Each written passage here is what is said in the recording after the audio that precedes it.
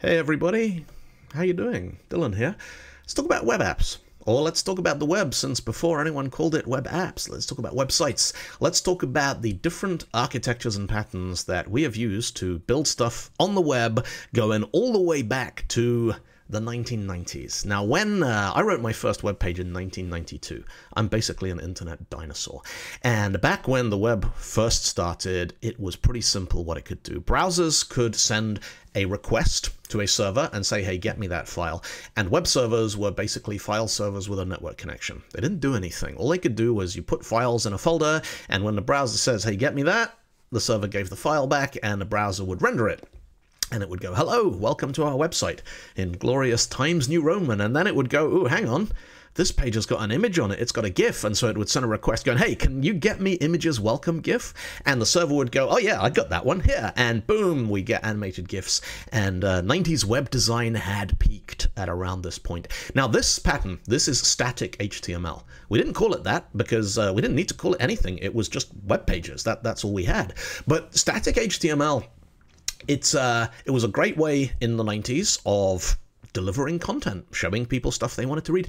In 2024, it's still a great way of delivering content. If you've got stuff that doesn't change very often, maybe your restaurant has a menu that changes once a month, you can upload a file once a month. You can stick it in GitHub Pages. You can put it on an Amazon S3 bucket and make that bucket public. You can use a content delivery network. The thing about static HTML is it is incredibly cheap because you don't have to do any processing. All your server is doing is going, yeah, here's the file. And that is trivial. You can run a site that gets, you know, thousands, millions of hits for a few dollars a month using static HTML hosting. You can run it for free on something like GitHub Pages. It won't cost you anything at all. It's a great idea back in the 90s. For certain kinds of problems, it's still a great idea today. Now, the next thing that happened, HTTP 1.1, 1.0, then 1.1, came with the ability to fill out forms. Someone like, these static pages are all well and good, but what if we want our users to contact us or send us a message or buy something? And so HTML forms were invented, and most of the time when you finished filling out a form, you'd hit submit, and that would send a request to, it's a post request to some kind of script, like sendmail.pl was a famous Perl script that let you send emails from your web page. And when that request came in, sendmail would go, oh, hang on, all right, let's wake up, let's read the form, let's send the email, let's generate some HTML, and it would send that email back to the client, and the browser would go, hey, form sent, thank you, back to the home page. Now, this was the origin of server-side rendering. There's some code on the server which runs a program or runs a script, and one of the outputs of that is a chunk of HTML that then gets rendered by the browser. Server-side rendering has really stood the test of time, from CGI bin, bash scripts, through PHP, classic ASP, Ruby on Rails, Node.js, WordPress, ASP.NET Core if you use an MVC. All of these technologies are based on server-side rendering.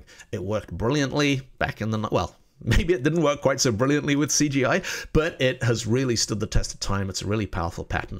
The only downside is every time anyone hits one of your pages, you need to run the code that generates the result, and that can get expensive. If you've got thousands of people, tens of thousands hitting your site, you're paying for all those cycles. You're paying for that computing power.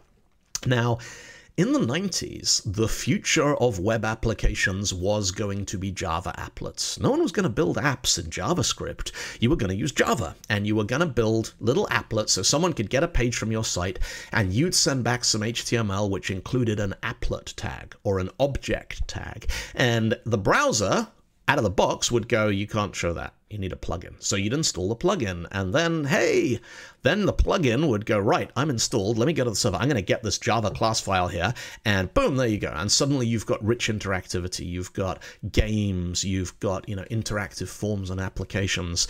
Now, this pattern, it wasn't just Java, Shockwave, Flash, Director, Real Player, QuickTime, all of them used the browser plugin ecosystem to do things that browsers couldn't do out of the box. Now, this kind of seemed like a great idea. It had some security headaches. Then, in 2007, Apple launched the iPhone. And Apple went on record very early as saying, no, the iPhone is never going to run Java applets or Shockwave or Flash. It's never going to run any plugins. Please build web applications instead using JavaScript and HTML. We are not going to support plugins. And that basically signed the death warrant for the whole plugin paradigm. You know, it kind of hung on for a couple of years. But by 2015, if you had an app that needed Java applets, you had a big problem finding browsers that knew how to run it. Now, during the 90s, JavaScript was invented in 1995, and it was originally just a glue language for sticking Java applets together. The applets would do all the heavy lifting, and you could do some fairly rudimentary stuff with it, like someone could fill out your contact form, and then when they got down to here and they clicked submit, you could run a little snippet that would go, hey, confirm, are you sure? And pop up dialogues. But it was really restricted. One, you had to include everything in the page script. There was no way that client-side JavaScript could retrieve more data, couldn't make requests, couldn't talk to the rest of the world. And two, there was no way of sending anything back. Your client or your user is halfway through filling out a really complicated form with lots of JavaScript and everything on it. If they press refresh, it's all gone completely. Lost their work, they got to start again. Now, I remember what I was doing the day that this changed, because this would have been 2002 maybe, and Google launched a prototype, a proof of concept for a Google search that had autocomplete. Now, I remember looking at this and calling over my friend at the next desk and being like, hey, check this out. How did they do that? Because we were building web apps, we were building websites for clients, and they asked for this, and we kept telling them it's impossible, there's no way to do that. And Google had figured out a way to do it. And actually, the origin of this, remarkably, it comes from Outlook Web Access.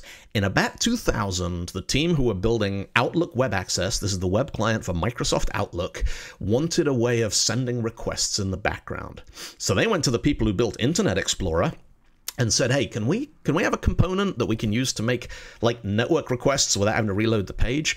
And the Internet Explorer people said, yeah. And they plugged in a thing called XMLHttpRequest.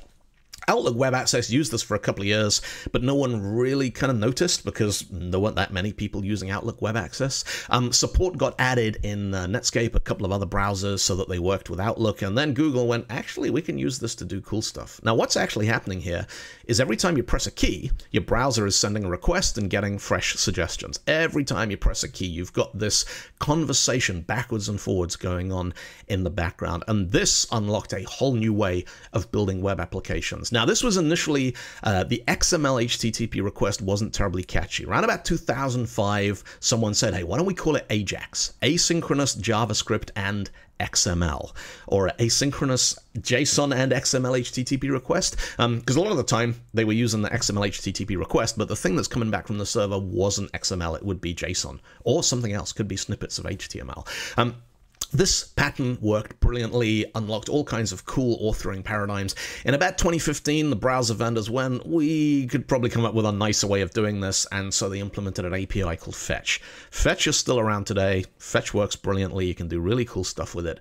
But this ability to send background requests meant we could start building new kinds of web applications. Instead of your web app being a collection of pages that lived on a server, you could send a single page to the client with enough behavior baked into it that when the client went, hey, show me blue guitars, you could send a request to your backend API, something like a REST API, and you go, hey, just get me the data for blue guitars. And it would send back some data, and you'd swap out that part of the page. And you go, red guitars, and you send a request, you'd get the data, you'd plug that in. You'd go, oh, what about black guitars? And send a request, and that would come back, and boom, there are the black guitars. Now, single page apps work brilliantly most of the time. It's a really, really powerful paradigm for rich client-side interactivity. When they don't work so well, the dead giveaway here is that one bit of the page will start spinning because there's an element somewhere which is waiting for data to come back from the server, and until it gets it, it can't draw anything. So if you're ever on a web page where you click a button and a little part of the page is replaced with a spinning icon, you're looking at a single-page application. Now, single-page apps proved incredibly popular. React, Angular, a lot of the JavaScript frameworks that came out in the last sort of 15 years favored this pattern, and they work brilliantly. The next paradigm shift that came about, all the technology we got so far, it all has the same problem. The browser has to start everything. It doesn't matter if the server has the most exciting piece of news in the world, it can't do anything with it until it gets a request. So the user has to click a button or click a link, or some script on that client has to run and send a request to the server. And it turns out there's certain kinds of apps you can't really build like that. And so we invented WebSockets. And the idea with a WebSocket is the browser connects to the server and it just leaves the connection open. It's a new kind of connection, it's lightweight, it's long-lived. And what this meant is we could build things like chat applications. You type hello there, that pops up a message here for me, sends a request to the server, hey, Dylan said hello there, but then that can send a notification. Now this is a big deal, because for the first time we've got a way that the server can tell the browser, hey, something happened, look, boom, you got a message. And the person on the other end can go, oh, cool, a message, hello, how's it going? And that gets sent back. We use the same mechanism on the other side, and that pops up. Anything you've ever used that has real-time collaboration, Google Docs, Google Sheets, Google Jamboard, if you use tools like Miro, all these things, web games, multiplayer gaming over the web, all of that is probably based on WebSockets. Now the last paradigm, the most recent one that's come about, up till now everything here is running in JavaScript. If you want the browser to do anything, it has to be JavaScript. And there were a bunch of tools. Google Web Toolkit would let you write Java, that would compile to JavaScript. CoffeeScript, TypeScript are languages that transpile down to JavaScript because that's the only thing that the browser can understand. Then a few years ago, a bunch of folks got together and went, yeah, we're not sure that this whole having to compile everything to JavaScript's a good idea. Because when we run native applications directly on your laptop or your workstation, you don't run them in JavaScript, you run them in native code. You have native executables. And they said, what if we built a native runtime that existed inside a web browser, WebAssembly? Now, the premise here is you can write your app in whatever you want. Go, Ruby, Rust, C#, anything that compiles down to WebAssembly. And that will, you write your code, pick the tool you want, pick the language that works well for your problem or the language that your team enjoys using, write your application, compile it down to a WASM file, publish it on your web server. Then, at this point, no JavaScript. We're using whatever language we want. We're not beholden to the language that the browser can understand. Then the client comes along, they say, hey, get me wasmtrust.html. It sends back. Now, there is still some JavaScript involved here because the only mechanism we've got right now for running WebAssembly is to use JavaScript to kind of bootstrap it. But you don't need very much of it. And what's that going to do? The browser's going to fetch that tetris.wasm file, it's going to execute it, and you've got rich native applications, high performance, rich interactivity running right there in the browser. Kind of like Java applets were going to do in the 90s, only we've kind of learned a lot along the way. Now, the really interesting thing to me about this sort of whole set of timelines here is the only one that's genuinely dead is applets and plugins, because that whole ecosystem just shut down, doesn't work anymore. But all of the rest, they still solve certain kinds of problems as well as they ever did. Static HTML, if you want to put a restaurant menu on the internet and change it once a month, static HTML was the best way of doing that in 1992. It's still the best way of doing that in 2024. If you want to render a product catalog and send back HTML, which works with search engines, works with screen readers, works with accessibility, server-side rendering is your friend. If you want to do minimal interactivity, you just got pages where you want some autocomplete or some auto-suggest, XMLHttpRequest and fetch, they work brilliantly for that. Single-page apps, yeah, they're awesome. They're everywhere, well understood, well documented, lots of people know how to build them. WebSockets, you get to a point where you're doing real-time notifications, that's fantastic. And if you get to the point where you want to build apps that you can deploy a native version and a web version, you've got a team who want to do stuff in Rust or Go or C#, or you need performance, you need really rich interactivity, then WebAssembly gives us a whole new box of tools to play with. So, folks, I hope you found that useful. It's been a pleasure. I'll catch you for the next one. Take it easy.